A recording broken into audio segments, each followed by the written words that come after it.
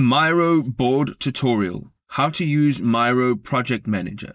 Good day, ladies and gentlemen, and welcome to the channel. If you'd like to brainstorm, if you'd like to build mind maps, if you'd like to collaborate with team members, this is the perfect platform for you. Miro.com. And once you've signed up, after answering a couple questions, this is the page that you will get to. This is your dashboard. Now I'm going to show you a bunch of the very cool features that you can find right here on Miro.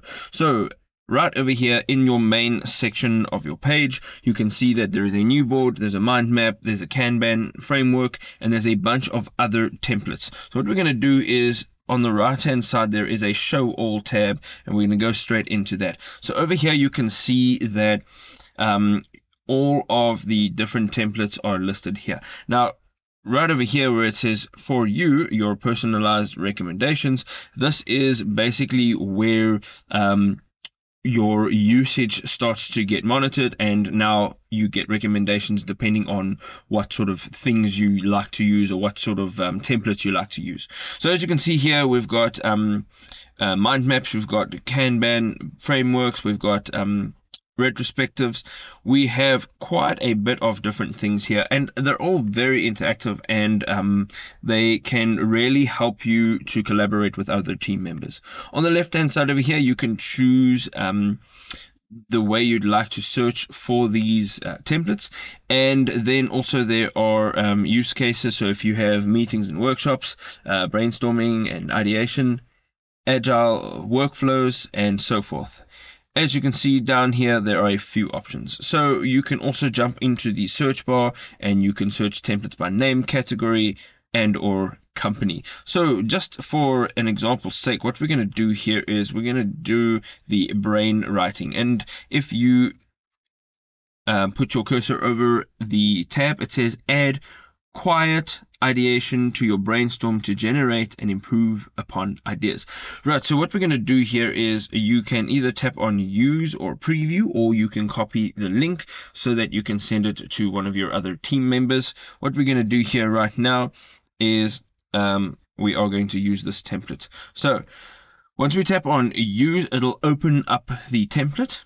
And this is what the interface looks like. So as you can see here, it is basically a bunch of sticky note ideas from everyone that has been participating in this project. So of course, right now, for example's sake, I'm the only member of this project, but I'm going to show you exactly how to do all of this. So the first thing, when you first jump into this platform, it'll give you a couple guidelines as to how to navigate through. So if you're like wanting to scroll and stuff like that, if you have a trackpad on a laptop or a mouse on your computer, it'll work slightly differently, but I'm sure that you get the idea. You know, the moving up and down, the scrolling left and right, and the pinching, as well as the zooming in. So what you can actually do here is, as you can see, there are 6 participants, and then the ideas are going down in a down formation and the participants across. So as you can see on the top over here, there's estimations, there's voting, there's also a timer, and then also you can add some notes, and there are some more apps that you can actually add on here. So right now we're in the collaborators cursor, so this is my cursor here because I am the only team member here. And then the next thing is reaction, so you can have a look at any reactions that have been made on this project. And then you have the talk track. Now the talk track is how you basically record everything that's happening, so that you can come back and you can listen to the ideas and not only see them in the format that you're seeing in front of you over here. So you can literally voice record, so you can have this idea, perhaps idea 2 over here, let's say perhaps it's just the idea, and now you want to improvise and add some audio. You can do so right over there. Then you can add a comment, and then you can see the board owner over there. There's also your feeder, your alerts, and then there is the board presets. You can also add frames and slides, and you can change the whole layout of what you're actually seeing here. Now going into the actual participating in creating these ideas, all you have to do is double tap on a sticky note, and you can see now that it highlighted and you can actually edit this. So we're going to say this is an awesome idea. And then what we can do is we can change the font, we can change the font size, we can switch up the font style. There is also the alignment options. You can insert a link, sticker size, full color. There's the option to show the author of the text. You can add a tag. You can even add emojis. You can cluster objects, which throw all these objects together by color, by tag, by author, or by keyword or sentiment. And then we have our comments, and then you can lock this idea so that no one else can edit it at all. And then there is a Miro assist, which is of course an AI assist that helps you expand on your idea. And then if you tap on the more option here, there's a bunch more options that you can actually bring to the table to make this unique. So another thing then, on the left hand side, you can change this template altogether. So we'll take all of this information and it'll just throw it onto another template in another format. You can also you can edit all the text over here. Then you can also add a sticky note if you have run out of sticky notes over here. You can add shapes, connection lines. You can draw with a pen, comment. You can build frames around these sticky notes and diagramming shapes. And then there are a couple more apps that you can use. And then if you've made a mistake, you can just hit the undo button over there, or you can use your keyboard shortcuts. So basically, once this has been created, you can now either share this, you can export it, you can also search within this template. And then if you tap on this main menu, there's a command palette.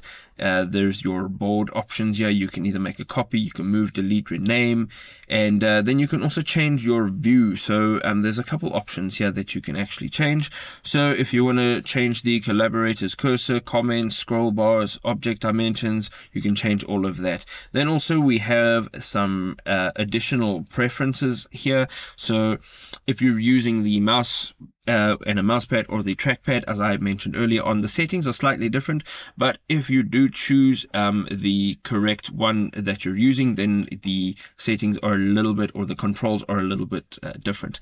But what will happen is it will be optimized for whatever you are using. Then you can align objects, you can reduce motion, and you can follow all threads. And then you have your profile settings right over here, which you can change everything about your profile. Then there's a help tab, and you can send this to an interactive display. So as you can see here, there's quite a lot to do.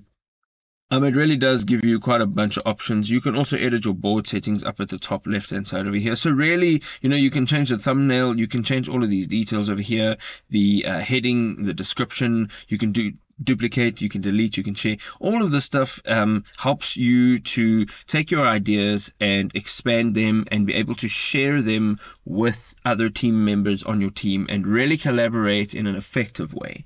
When you are going back to your main page over here, we're going to just hit that icon on the left hand side, and you can see now over here you can see your recent boards on the left hand side. You can see your starred boards. You can also see your team that you're in, and then if you're going down here, you can see that there's a team profile, there's users in the team, there's apps and integrations, there's permissions, and then you can just leave the team if you are not wanting to be in that team.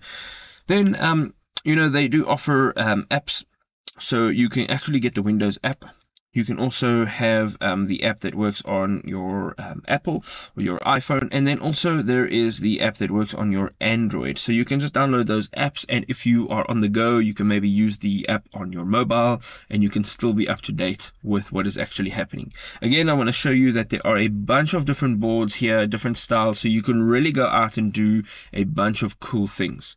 The last thing that I do want to share with you, on the right hand side, you can tap on your profile picture or the first letter of your name on the right hand side, and here you can change your settings. You can use apps and integrations, which is absolutely fantastic. If you're using another app and you would like to integrate it into this app, it's absolutely great. and then you can also upgrade your plan if you need to, depending on your usage needs.